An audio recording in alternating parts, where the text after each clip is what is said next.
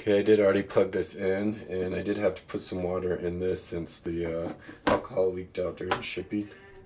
Unless it's a return, whatever. Anyways, presumably it comes with brand new alcohol. You pop this open to open it.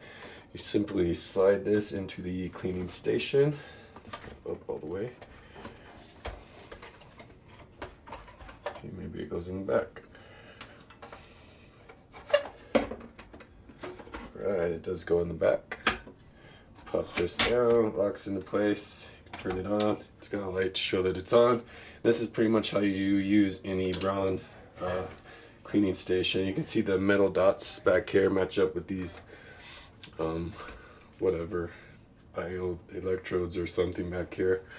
All you do with any Braun Series cleaning station is turn it on, stick this in, those are touching, it beeps, and then you just leave it until it's done with what it's doing. There it goes. I had to push the power button again. So you can hear it squirting the fluid up on there. And I'm not going to torture you by filming this whole process, but you'll hear it like spray and rinse, I don't know, 2 or 3 times, and then you'll hear like a blow dryer sound, because it actually dries it too. It's cleaning all that, the hair and gunk out with alcohol.